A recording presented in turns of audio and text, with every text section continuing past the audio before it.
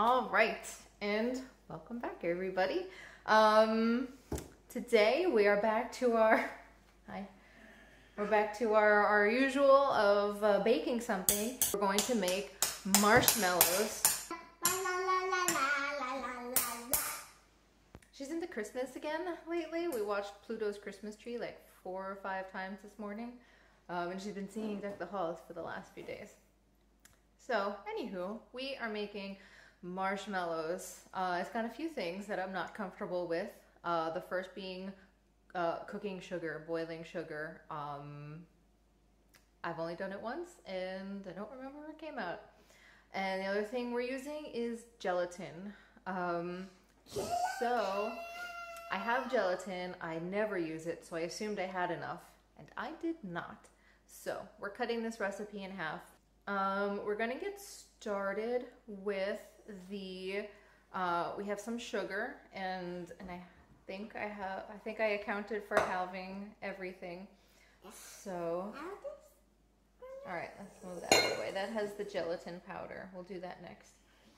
So this has some sugar in it, and this is just water.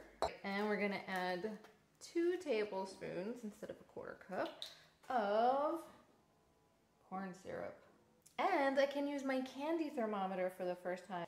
All right, so we're just gonna swirl this together and then put it on the stove for a while. Can I try it? No. Can I mix it? Oh, you want to mix it? Yes. Sure. Yeah. I thought you wanted to eat it. Maybe. We had a rough start getting to the, well, not a rough start, not in a bad way. So I was getting out the stand mixer, and I realized the bowl's not there because it's in the refrigerator because I had a batch of English muffins going. So we decided to roll and shape our English muffins. So now they're rising over there while we're doing this, and that's how I have my stand mixer bowl. Long story short, we were supposed to start an hour ago. All right, so that's going on medium-high heat. It's got to come to a boil, then I'm going to cover it for 2 minutes, and then I'm going to put my candy thermometer in there. And while all that is going, we have some gelatin powder and some water, and we're just going to add that, swirl it up, and that's going to bloom. And then we really just mix them together with the whisk attachment on the stand mixer for like 10 minutes. And yes.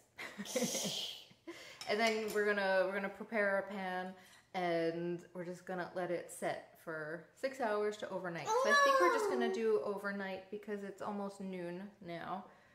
Noon? Is it so noon?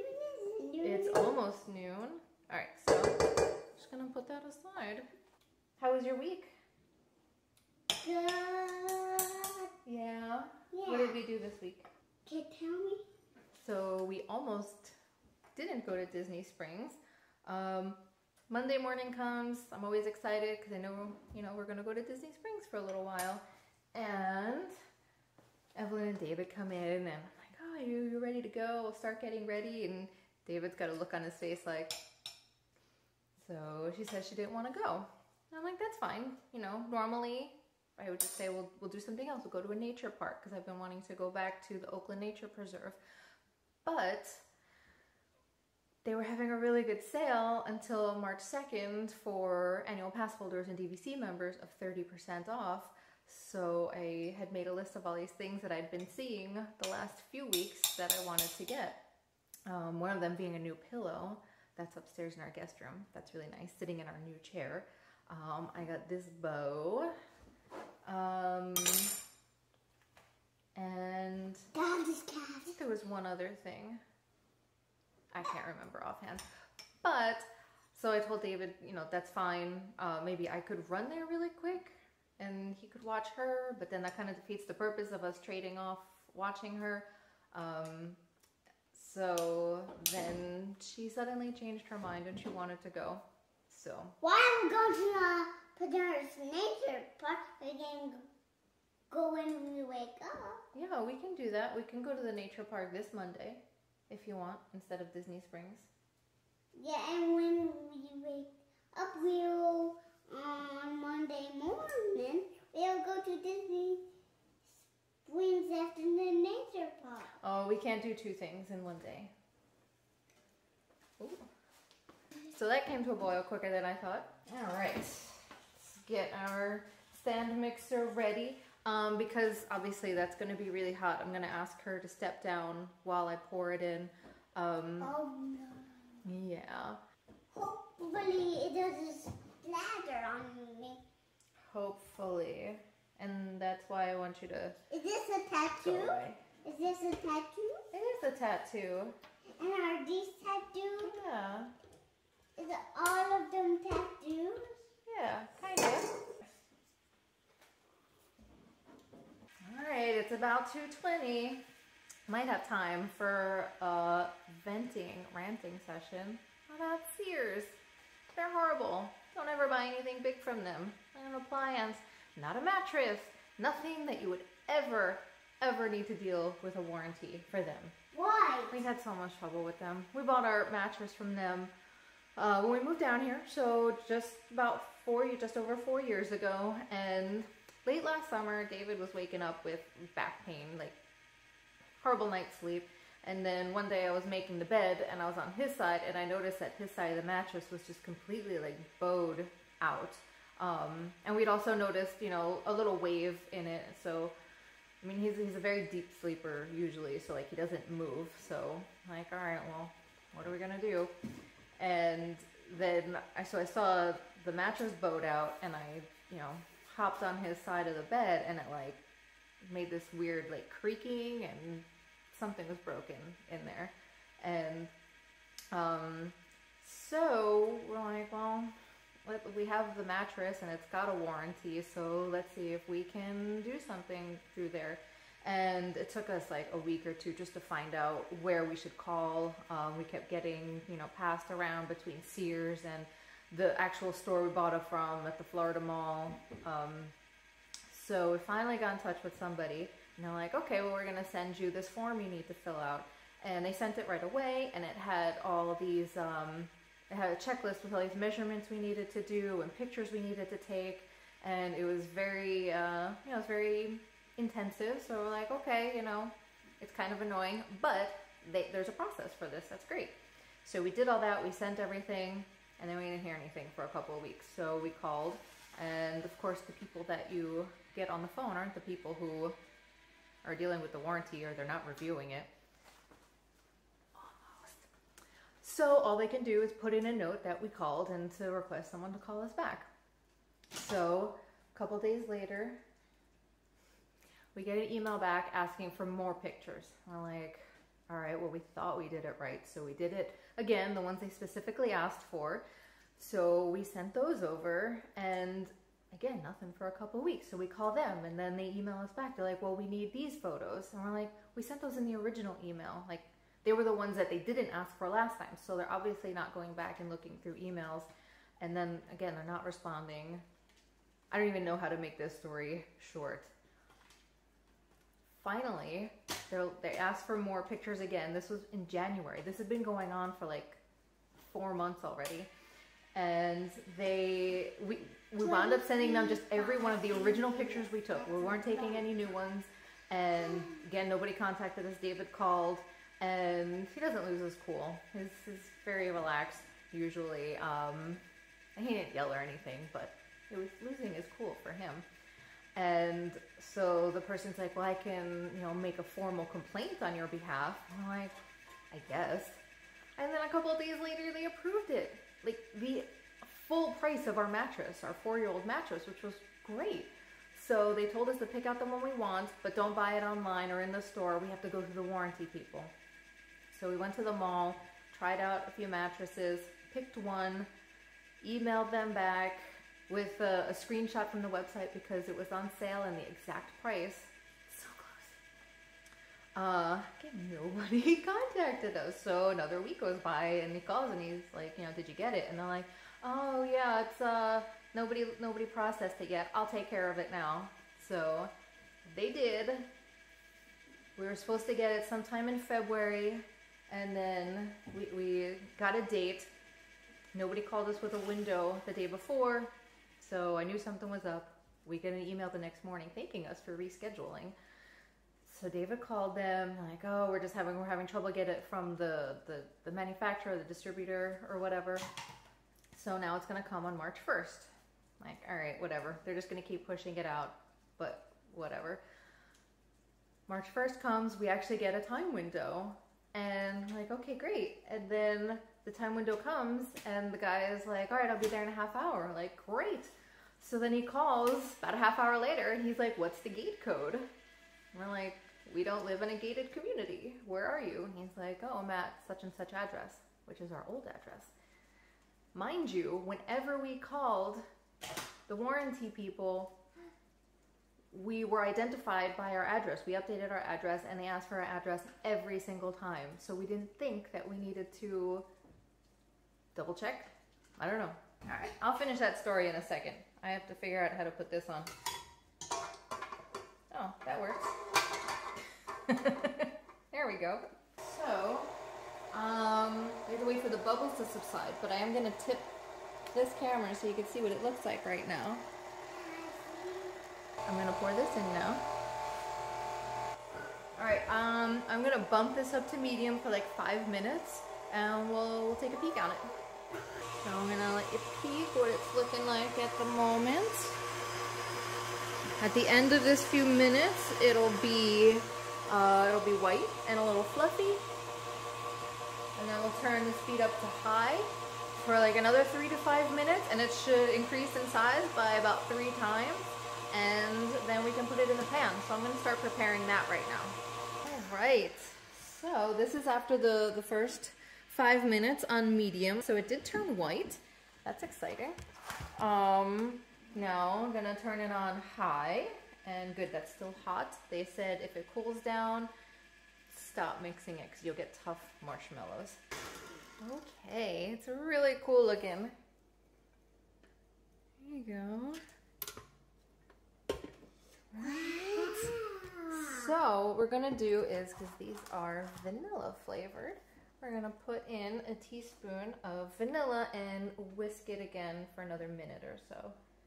Here we go. This looks pretty cool. Can I taste the batter? I mean, I guess we can. Oh, also, hold that thought. We had to put shortening or whatever you're using to line the pan on all of your utensils and cutting things. So I've got my spatula covered in shortening also. Oh my gosh, it's sticking so much in here. I can't even scrape this out. Gorge. Wow. This is pretty interesting. Okay, and better than I was expecting for my first time doing this. Oh man, that's gonna be so sticky. So to finish up the Sears story, David was on the phone that night after they went to the wrong address. Like, oh, we can change your address, but we can't change the zip code, and and we have to do that because it comes from a different warehouse when you change the zip code. And I'm like, we're literally the next zip code over. It's one number different. We're 15 minutes away. Can so they're like, spread it out, please? So, we changed our delivery date to this past Friday, yesterday. They said the address was, they were going to try their best to change the address. And then we got a confirmation email that we had our delivery scheduled still for Friday, but there was no address in there. So we were waiting until maybe, because it was like right after. So we were waiting a few days. So we waited until Wednesday. Again, our address was wrong. And the guy went in to fix it. And he's like, it usually takes 72 hours. So I don't know, but as of now, you're still scheduled. Yesterday comes, we get our time window, and the guy calls, and he's like, we're outside. And David was out for a walk with her at that time. So he didn't know, and he's like, what address are you at? I'm like, oh, we're at blah, blah, blah. I'm like, yeah, that's not right. So then their supervisor called, And David explained to them what's been going on. He's like, I don't know what to tell you. We get the address, you know, and it's like a shared delivery system because they answered the phone as Costco. Then David's like, well, I'm gonna call back the warranty people because there's some glitch in between their systems. So we called, and the guy's like, okay, I think I can handle this. And I'm like, well, we're not getting our hopes up here. So I don't know, he said he changed our address. He even scheduled our new delivery date for Tuesday with a time window already. So we'll see. That's my story. Sears. Boo. Can I do this? Sure. You are all ready, so go for it. The last, oh my gosh, I'm so sticky. The last thing we're going to do is put some confectioner sugar over the top here and then just let it set for at least 6 hours. And like I said, we'll just come back tomorrow, I think, and do this to give it maximum setting time. And do not put it in the refrigerator because it will get hard. We'll pop it out tomorrow, slice it up, and plunk it in some hot chocolate. One more note before I go, in case I forget to tell you tomorrow. As you know, as everybody has been going through, work has been rough. So I have officially reduced my workload at work, reduced pay and PTO as well, but I think I'll gain strides in my mental stability. I won't have to work every night, probably just one night a week. So I reduced my hours to 80% until she goes back to school. So we'll see how that goes. I think it's gonna be fine. I'm looking forward to it. How about that's enough water? How about that's enough water? All right, let's clean up this mess and have some lunch. Oh my gosh, we've been recording for 46 minutes. Hopefully you're only seeing about 10. All right, we'll check in with you tomorrow and we'll see how this comes out. Hopefully it's good. Hopefully. Hello. All right, it's the next day and it's late in the day and we've got sunlight coming in there, and I didn't want to set up both cameras, and I figured this would be easier for you to see what we're doing anyway. Our marshmallows have set. Is it frozen? It is not frozen. It is just very sticky. Hello. I have a shortening on the knife as well. Can I just do it? Okay.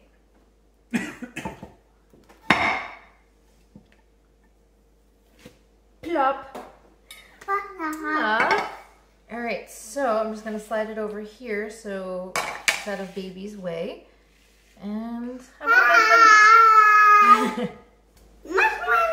marshmallows. Oh, they're so fluffy. And I have some more confectioner sugar with some cornstarch. It says to toss it with it, so I'm just gonna kind of fluff it around. And you just need to store these in an airtight container, not putting them in the refrigerator. So I'm probably going to, whatever I put them in, I'm gonna put the remainder of this stuff in. You wanna try one? No. You wanna take a bite? No. No? We're gonna make some, David and I are gonna make some hot chocolate after she goes to bed. Oh, you have sugar all over your hands. Ooh, that's a marshmallow. Oh my gosh, that's really good. I'm not even a huge marshmallow fan, but if I had these to eat,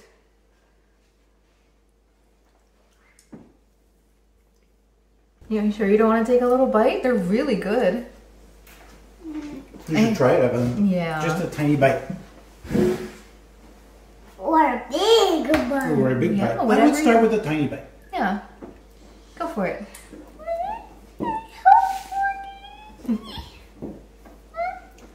Just a tiny, tiny bite.